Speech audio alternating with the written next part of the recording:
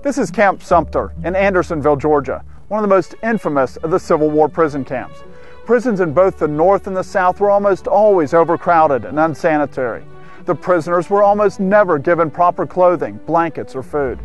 Work on Andersonville, or Camp Sumter as it was officially known, was begun in 1863. It was intended to ease the pressure on the smaller prison camps around the Confederacy. A stockade was to be built surrounding barracks which would hold up to 10,000 men. It was finished in February of 1864. However, there was insufficient materials available to build barracks for any use except as hospitals.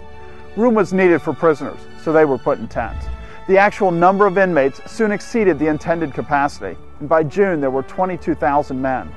The area enclosed by the stockade was enlarged, but the numbers kept increasing. By August, there were 32,899 prisoners inside, making it the fifth largest city in the South.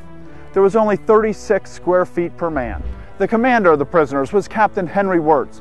He had been born in Switzerland and living in Louisiana.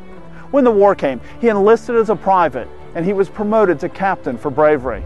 Eventually, he was appointed to command the prisoners. Conditions in the prison were terrible. It was only intended as a holding camp until they could be exchanged. But then the policy of the United States changed. When Grant was appointed commander of all the armies, he put a stop to the exchange of prisoners.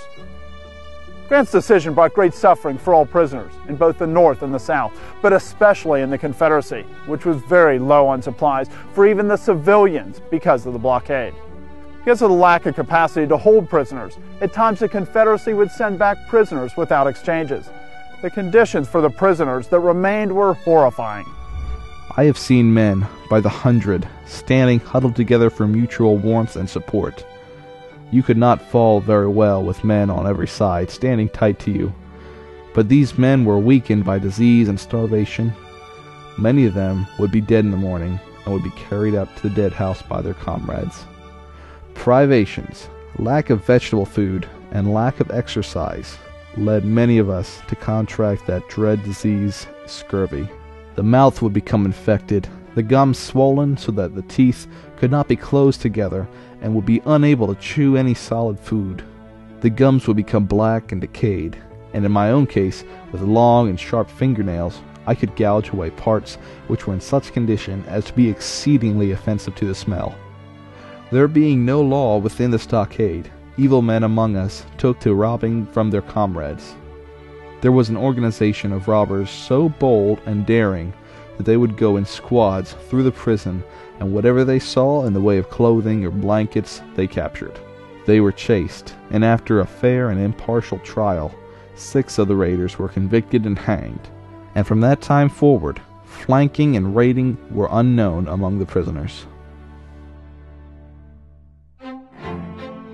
Thanks for watching.